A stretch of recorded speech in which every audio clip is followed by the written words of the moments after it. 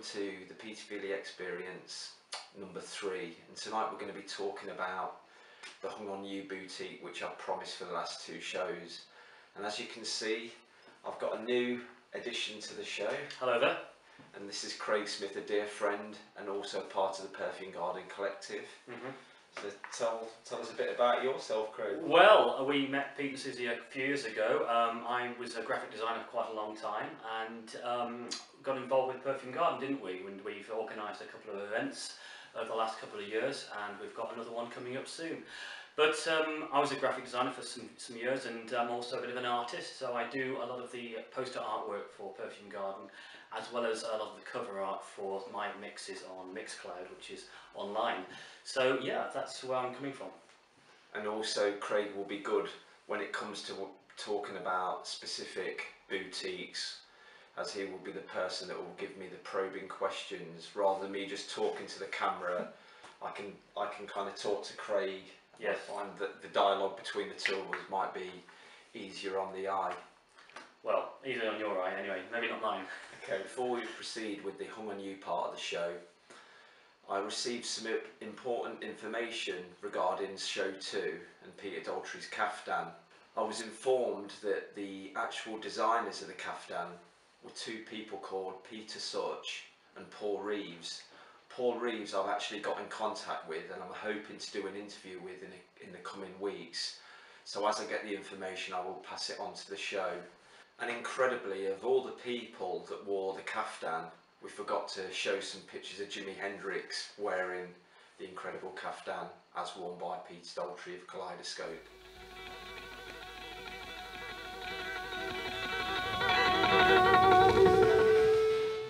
So now we're going to talk about the legendary boutique Hung on You. We've decided that it'd be better if Craig compiles some questions and then just fires them at me, and then I hopefully can answer them. And if there are any mistakes in my answers, or people think there's stuff that I've omitted, add them on the comments below, and then I'll carry on with the next show and hopefully rectify my mistakes if there are any. So Peter, Hung on You was run and owned by Michael Rainey. Tell me more about his background. Well, Michael Rainey had a very interesting background. Michael Rainey's mother was a very famous socialite in the 50s and 60s called Marion Wrottesley. His father, Sean Rainey, and his mother split up at a very early age. When Marion remarried, they had houses in Chelsea and also in Spain. So in Michael's formative years, he hopped between Spain and London. Michael himself didn't actually have any formative training in the fashion world or the arts. It was more to do with the people that he hung around with in Chelsea. So how did he come to run the boutique, Peter? Michael was well known around the Chelsea area as a snappy dresser.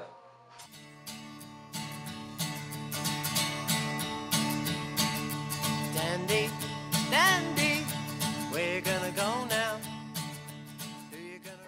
He was married to Jane Ormsby Gore, who was also a very famous socialite, and her father was Lord Harlech, who I think also helped payroll the running of the boutique. Right, I see. Jane herself worked for the Vogue magazine, which helped with getting exposure for the boutique.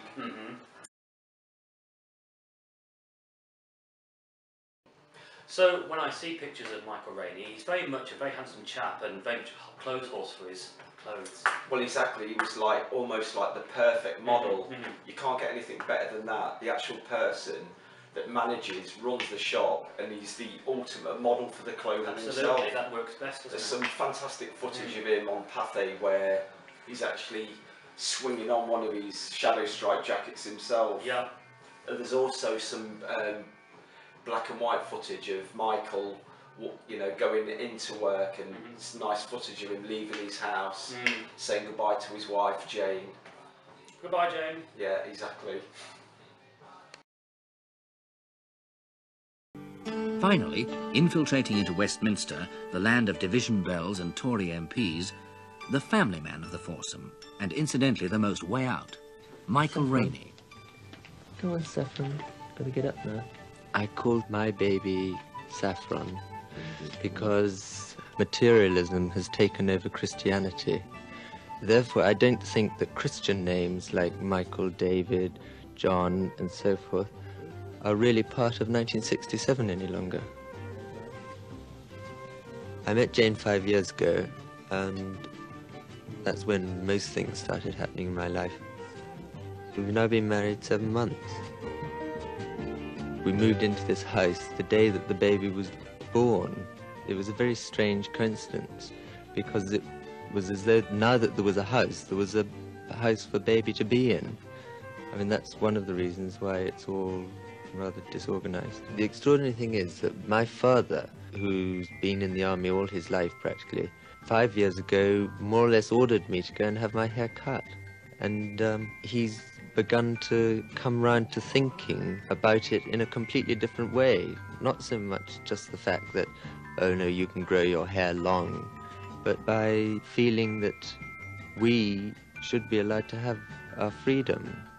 Curious that the length of hair has become more a point of principle than a mere matter of taste. Obviously, with him having some money and knowing some influential people, including Christopher Gibbs, who was an antiques dealer,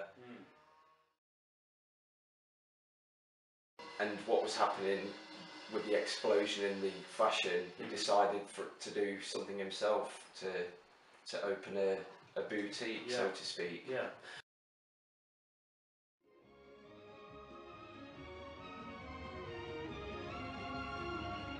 Hung on you, meaning both we sell clothes and we love you, which is good shopkeeping in any language.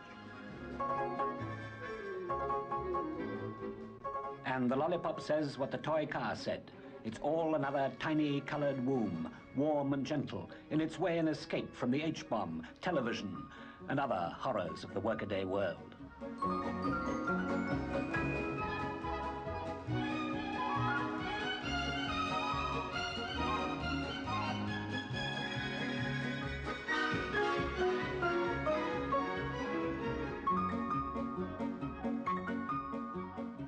And there's, it's had a couple of locations, as I understand it. With regards to the first location, was it one handful of similar boutiques in the area?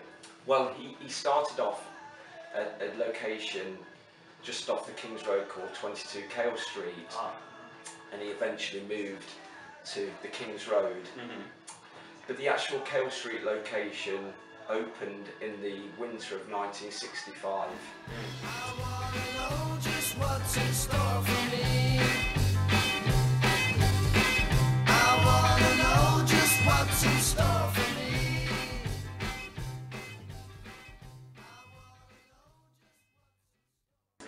And when he started off, it was quite similar to how Granny Takes a Trip started. He was basically getting a lot of vintage clothing and rejigging it, like D-mob suits and military jackets, and having them retailored. It's important to mention at this point that he wasn't actually doing the design himself. He had the ideas, and then he would have this work done by East End tailors. One of the tailors that he had involved as things started to progress was a gentleman called Cliff Foster. And his father was a top tailor who actually was well known for making the Regency jackets, which became very famous with shops like Hung on You, Dandy Fashions, and Granny Takes a Trip. All very famous shops that we know of, isn't it? Yeah. Fantastic. Well, my next question, I suppose, is why did he move locations in the first place? He had his first shop, didn't he? And his second shop was a different location. Maybe you could tell us more about that, please. Well, when he was at the Kale Street, it immediately started to explode. It didn't take long for the word spread around London about this boutique, and before I knew it, he was having people like The Who, the Beatles, the Rolling Stones, all buying their clothing from there. Yeah. And it's also important to mention at this point also that when he actually opened the boutique in Kale Street, it was like in total opposition to what had gone before in Carnaby Street. Right. It's like he was catering for a totally different clientele. The clientele that he was dealing for within the Chelsea area were a more affluent person who had money, yeah. had a lot more money to spend. These Mm-hmm. people were definitely a lot more adventurous to the kind of the more mod kind of clientele that were buying clothing at the Carnaby Street boutiques. I know the shop had a very striking mural as well by Michael English. Would you like to tell us more about the mural and the artwork? Well, the actual mural itself Yeah. was commissioned by a guy called Anthony Little, and basically he did the actual the painting on the front of the Kale Street window as well. Right. And he did one of the walls in a mural, which was all influenced by the Art Nouveau movement, which also coincided with an Aubrey Beardsley exhibition that opened at the V&A in 1966. When you actually walked into the Kale Street shop, there would have been a chaise longue on the window, and as you walked into the main room, it was all painted in purple, and you had one wall where there was the mural that was painted in the style of Aubrey Beardsley. I'm just picturing this now, Pete, yes.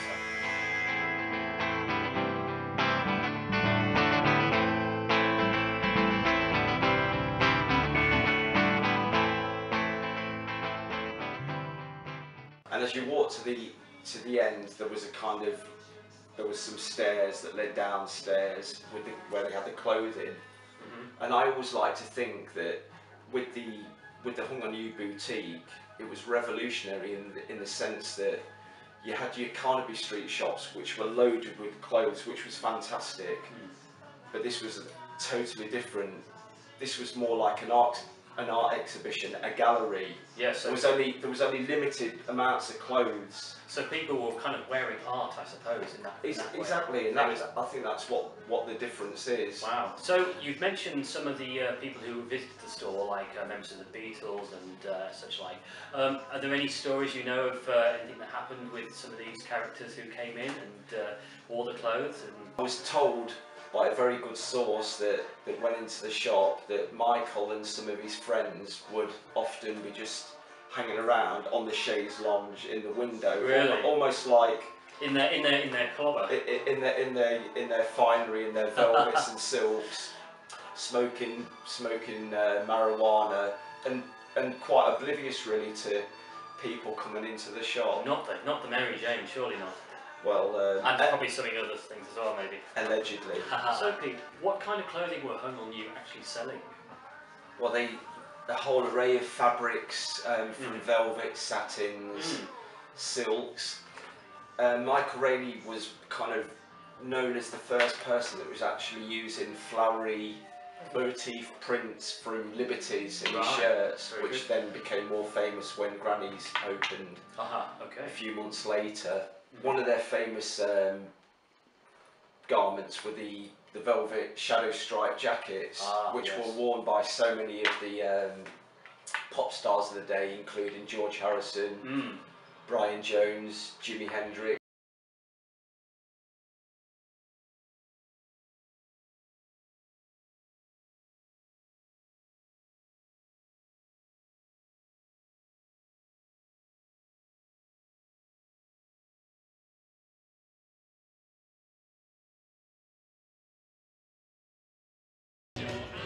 Talking of Jimi Hendrix, he was a very, very famous patron of Hung on You.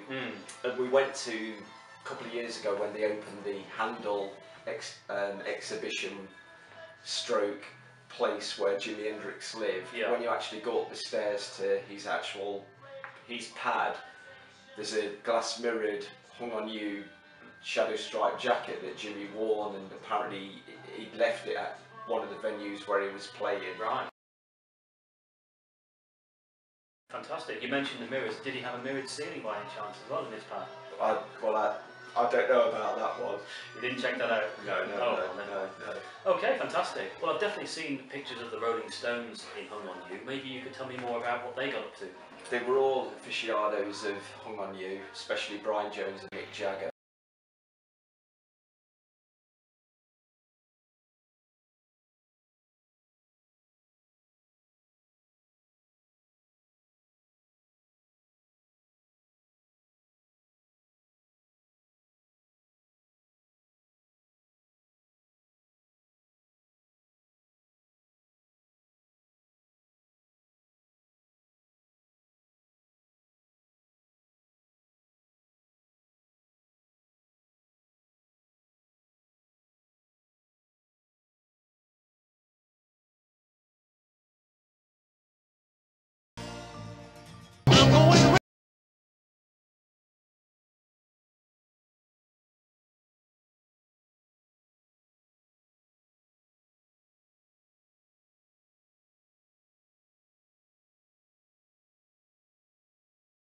pictures actually of Mick Jagger picking out and purchasing.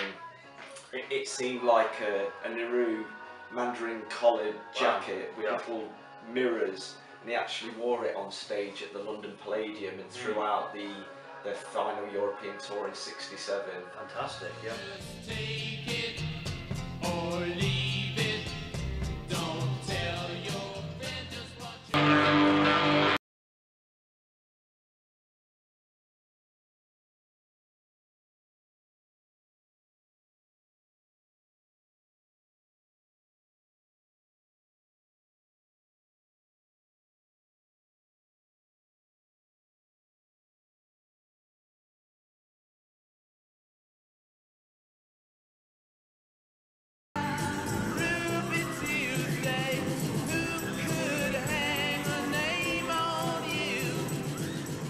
Brian Jones wore many of their garments as well, as did the Beatles Yeah. and the Who. So they were regular customers at home. They were all regular customers, and obviously They had the cash to. exactly, because that's an important factor as well.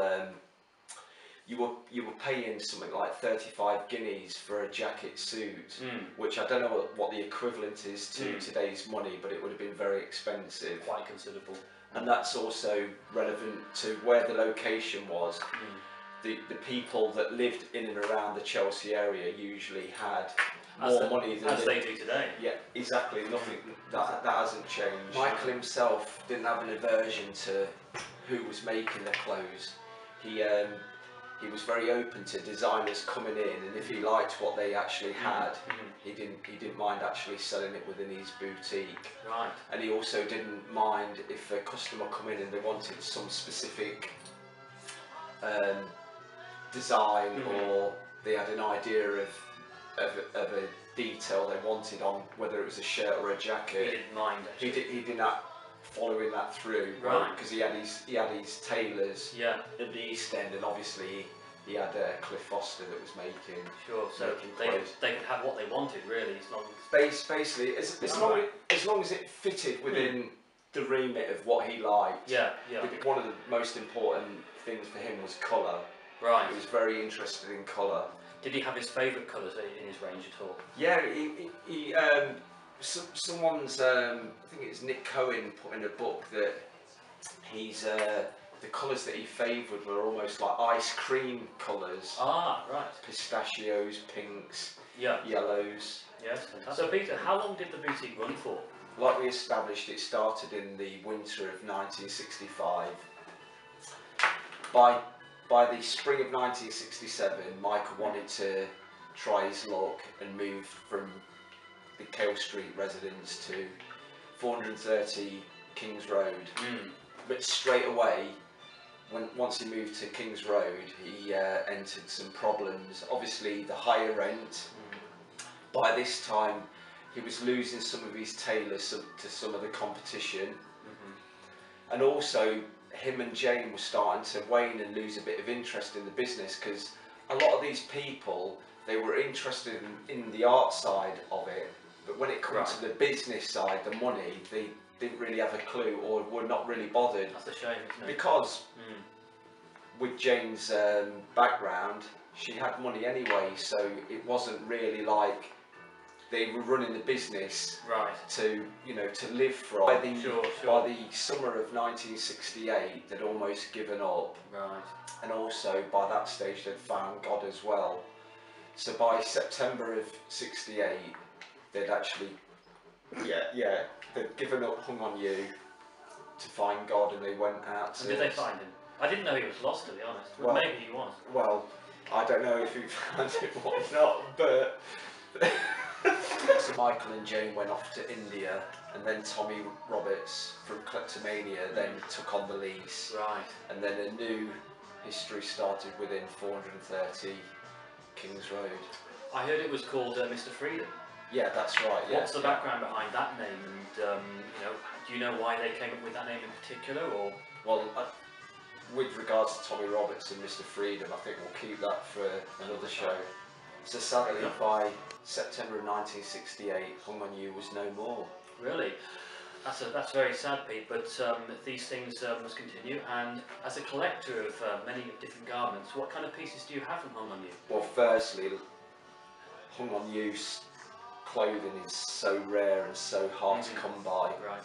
So I've only owned 2 pieces myself. I did own a shirt, which I have now sold on. Right. So this takes us to the only garment that I actually do own from Hung On You, which I think is a rather special one. It is. Which is the tie that's adorning this shirt. Looks fabulous, Pete. Tell me more. Well, the tie itself was like a very important prop within the promo photos that Michael Rainey did for Hung On You. You can see it on quite a few pictures. There's one famous picture of Michael with his good friend Christopher Gibb, who was a very famous art dealer at the time, and also a trendsetter when it comes to the men's fashion. So there's a picture of Michael Rainey, and to the right of them there's a string of ties.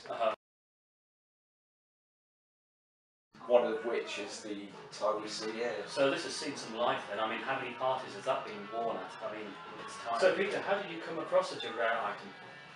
Well, the story behind this is, a few years ago I was doing an article on dandy fashions, and through this article I got to know Alan Holston, who was the manager of the boutique, and we struck up a relationship. And for one of my birthdays I received a parcel from Alan, and when I actually opened up the parcel, out dropped this tie, and straight away I recognised what it was.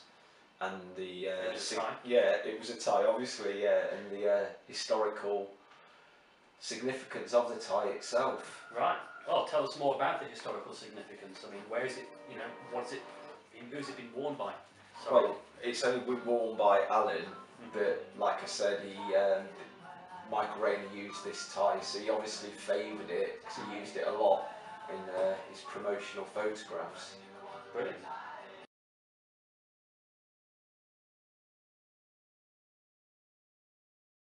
That's beautiful tie, isn't it?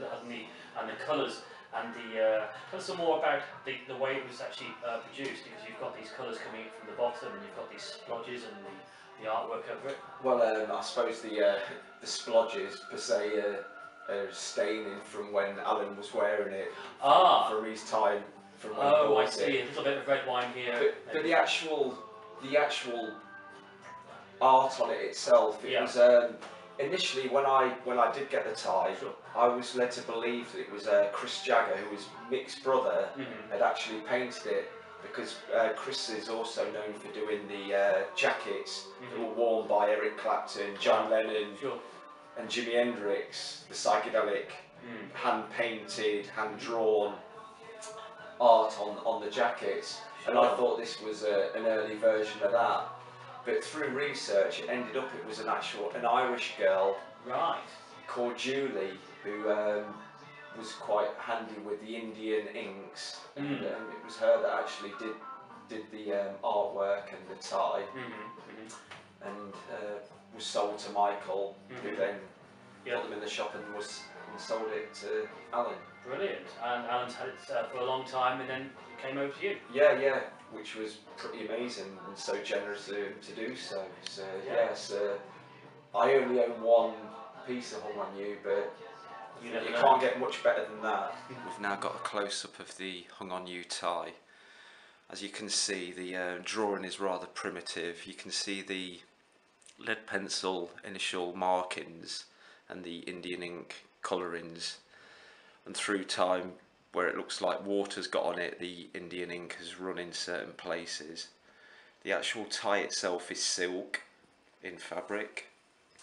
From the back of the tie you can actually see more where the Indian ink has run through and discoloured the actual tie, and there's no actual label that said that it was sold at Hung On You.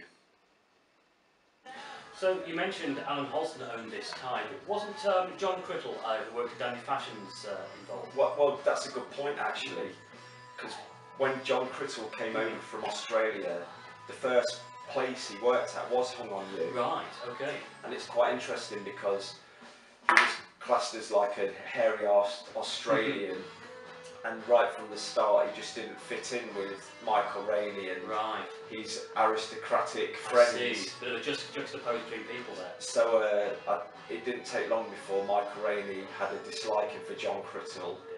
But I think John was with him for about 6 months, and while John was there, he was also networking and getting to know people, getting to know tailors, and I think that set the seed for him to actually own his own boutique, which was Dandy Fashion. Right, I see. But that's kind of For another time. for another time. We can talk about Dandy Fashion. Yeah, That'll be another famous boutique. another famous boutique we'll talk about in the future. Sounds great, Peter. But good of you to bring up John Crittall, because I think I would have forgotten otherwise. And one of your earlier questions when you were talking about famous people that shopped in there, well, obviously of all the people that shopped in Hung on You, the Beatles were the most famous. Of course.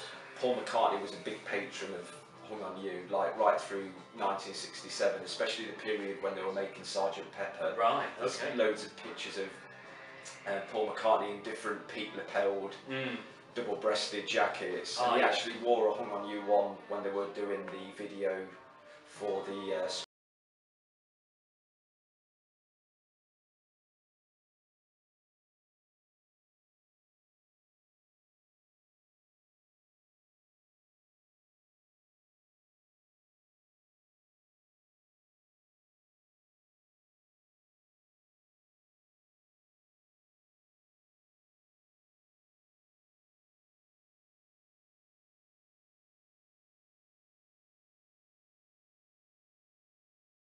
Beatles were doing their final tour, their world tour.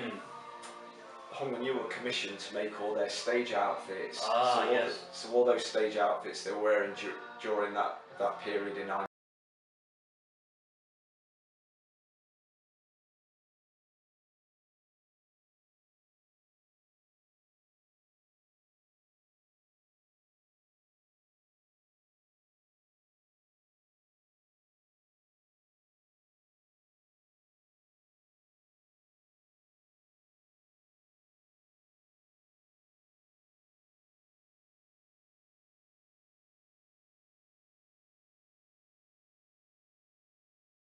and also the actual clothing that they were wearing when they weren't actually playing on stage. A lot of those garments were also hung on you, you know, when they were doing press conferences in LA, Chicago.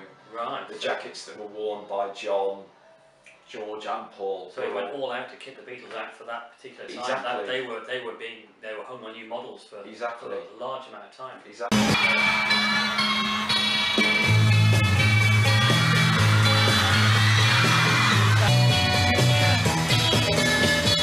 Call your number on my wrist.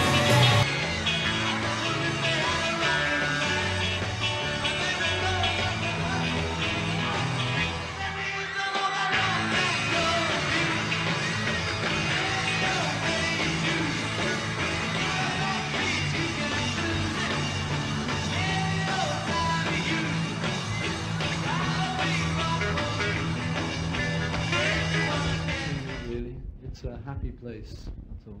You know, it was just we were trying to write a children's song. That was the basic idea, and there's nothing more to be read into it than there is in the lyrics of you know, any children's song. Sparky, you know, it's the same kind of thing. Well, I suppose that pretty much wraps up the show about Hung on You. Is there anything else coming up in the future you can tell us about? Well, yeah, I suppose you're right with wrapping up the Hung on You, but anyone that's watching this, if you've got any information that you can add to what I've said, or if I've omitted anything, please put it in the comments below, because like I say, there's not actually much written, recorded information on Hung on You. So everything that I know, I've either read or spoken to people that actually shopped in Hung on You, but I'm always open and always wanting more information on this legendary boutique. We need you. With regarding news, like I said earlier on in the show, I'm hopefully going to speak to Paul Reeves, who was actually one of the designers involved in the caftans that Right, fantastic. similar to the ones that were which was owned by Peter Daltrey. And in a couple of weeks, me and Susie are off down to Chelsea to meet a guy that was actually a designer and actually sold some ties to Hung on You by the name of Lloyd Johnson. Ah, yes. So I'm excited about that. Great stuff. And then you also go into the Swinging 60s exhibition at the Fashion and Textile Museum in Bermondsey. And hopefully we can talk about that in a future show. That would be great to talk about stuff like that. And the V&A, the Quant. Mary Quant. Yeah, which is more for the female, but you know, still equally interesting. Sure, more for the female, there we go. And also I've been asked, it's not concrete yet, but I've been asked to do a talk at the Swinging 60s exhibition. Right. Because while that's going on, there's the Beat Bespoke happening at the same time, which is like a 60s celebration of psychedelic garage music where they have live bands, show films. That sounds fantastic. Yeah, so I've been asked to do a talk about the Chelsea set. Yeah. So there's plenty going on, Peter, for the next few months. Yeah. Thanks for watching, and I hope you enjoyed the third instalment of the Peter Feely experience.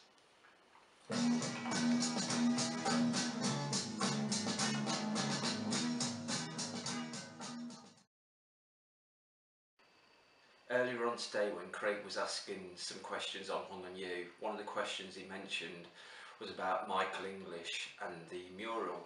Michael English, together with Nigel Weymouth, were commissioned to paint the second shop front, which was very pop art in its styling. It was yellow with black, and the actual Hung on You was in a real bright red.